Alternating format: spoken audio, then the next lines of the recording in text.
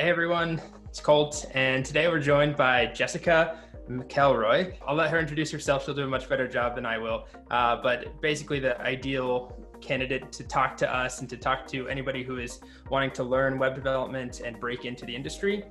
She has a pretty interesting journey, and at least from where I stand, things have worked out pretty well. She has a lot to share with us. Where are you joining us from today? I'm based in Oakland, California. I live in a little neighborhood called Rockridge, and I've been in the Bay Area for about 8 years now. And like 5 or 6 of those I've been working as a software developer. You're a developer now, but was that always I won't say your dream, but was that something you had, planned out from early on, or was that just an unexpected twist in your career? Definitely an unexpected twist. In college, I studied sociology and policy studies at Rice University. Going into college, I didn't know that about programming even as a concept. Didn't know anything about computer science. It was just not something that was on my radar. As a kid, I had dabbled in HTML and CSS because I wanted to make fan sites for my favorite bands, but that was the extent of my programming awareness. In college I met some folks who were studying computer science, and they did all kinds of like little side projects and stuff, and it seemed like they really loved what they were doing, and programming could be this very fun and powerful tool. So that's where I first became aware of it. After college, I actually went on to work for a public policy research firm here in Oakland. That's what brought me out to the Bay Area. And, the idea of programming, based on my exposure from my computer science major friends, was still kind of in the back of my head. And I started to teach myself some Python just in my free time, based with online classes, and I was having so much fun with that I left that first job out of college and went on to do a coding bootcamp to make a full switch towards software engineering. Before the bootcamp, you said you were doing some self-learning and trying to pick up Python. Was that through books or online courses or blogs? How were you doing that? Yeah, well, I started with just, I think the first thing I used was a free online book called How to Think Like a Computer Scientist. Learning programming with Python, it's for people who are just who are looking to program for the very first time. And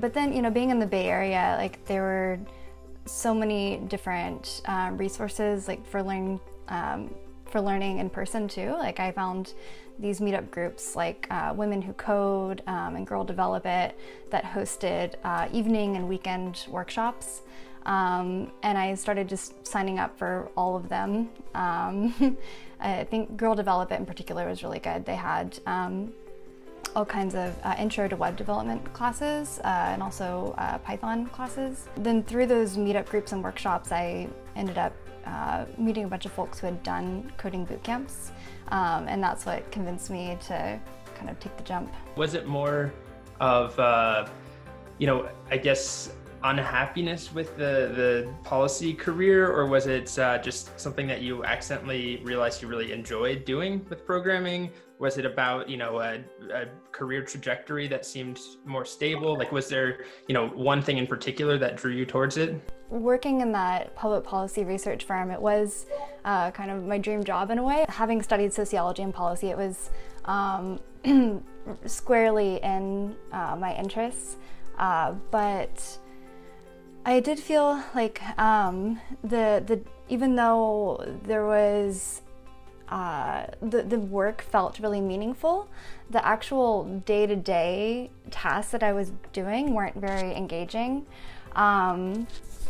until I was put on a project actually where I got to do a little bit of programming.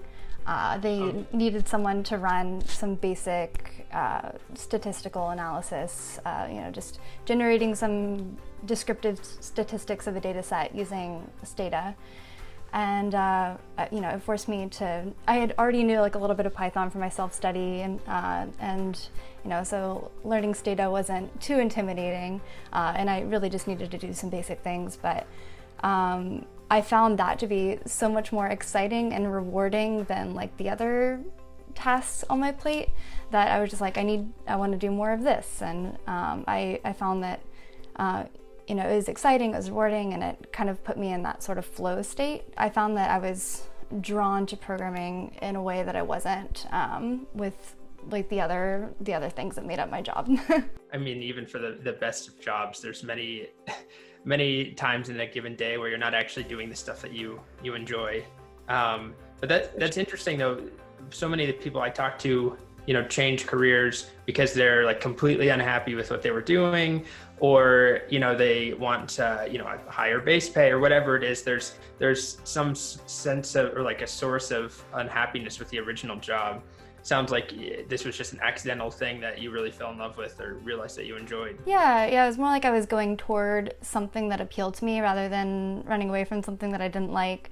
I think, in my alternate life where I stayed at that research firm, that would have been a fine trajectory too. I think there's definitely a lot of benefits to being in software development. The pay is very high. I easily more than doubled my salary when I switched.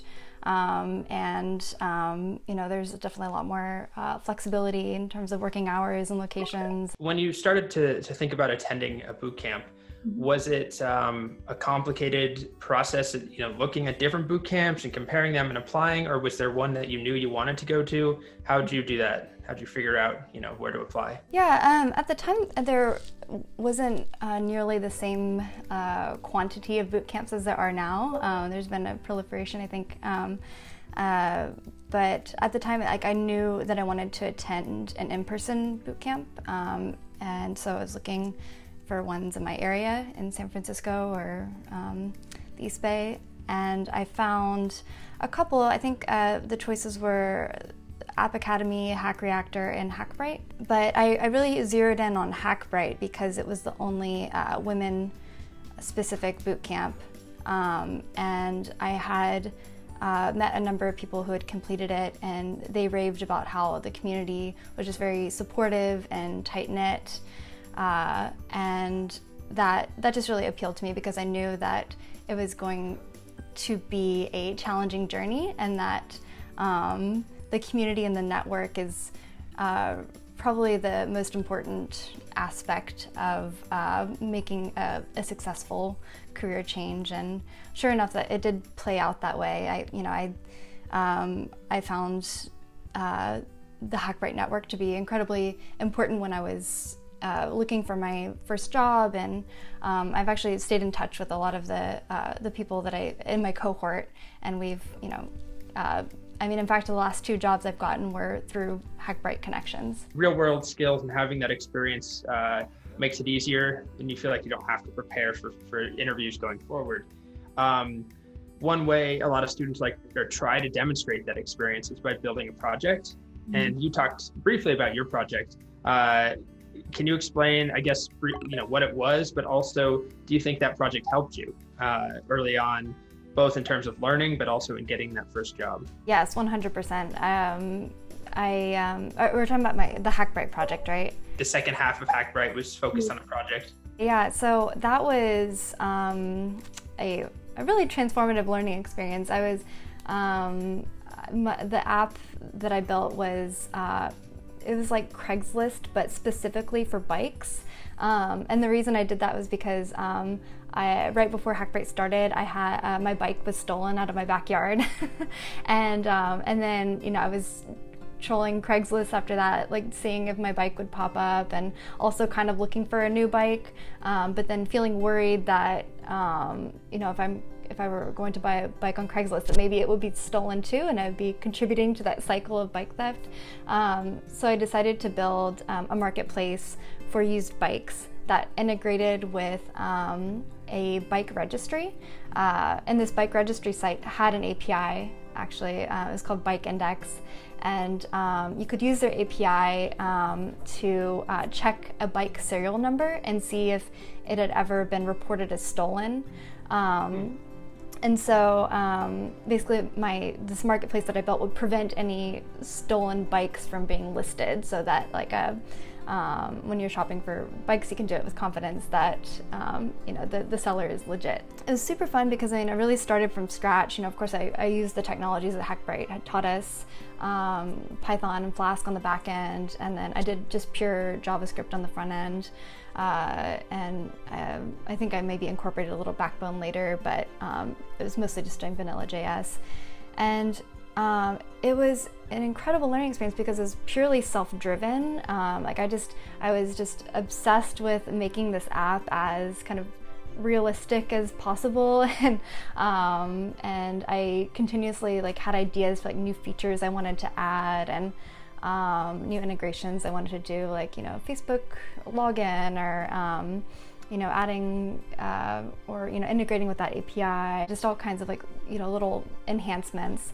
And yeah, I think learning how to build a full stack app from scratch is a huge confidence booster, because once you've done it once, you're so prepared to go into your first job and kind of make connections, looking at how a company's code base is structured. You see, you're able to understand all the pieces. You can be like, oh, this this framework is kind of like Flask, or oh, instead of SQLite, they're using MySQL.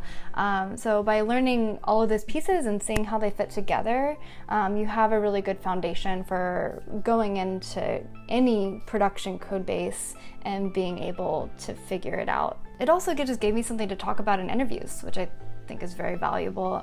Something that I was excited to talk about, and employers that I was interviewing with could see that enthusiasm and see how those skills would be transferable to what they needed me to do. So yeah, I'm a huge advocate for focusing on projects. I think it's letting your curiosity drive your learning is probably the most powerful way to learn. That sounds like a really interesting project. Although you're going to concern some of my students, because I tell them they don't have to come up with something completely novel to still get the benefits. And here you are inventing some new interesting project with the bike registry and all of that. I'm kind of just a Craigslist clone. Yeah. Because I see a lot of students get very paralyzed because they can't come up with some amazing idea. Yeah, and I've struggled with that too. But honestly, since then, I've never come up with anything all that novel. For side projects, if I want to learn a new language or framework, I'll just clone an app that I already use. Clone Instagram, or clone Pocket, which is what I use for saving, articles, or rebuild Reddit. I think it's incredibly educational to try to reverse engineer something that you already use and love.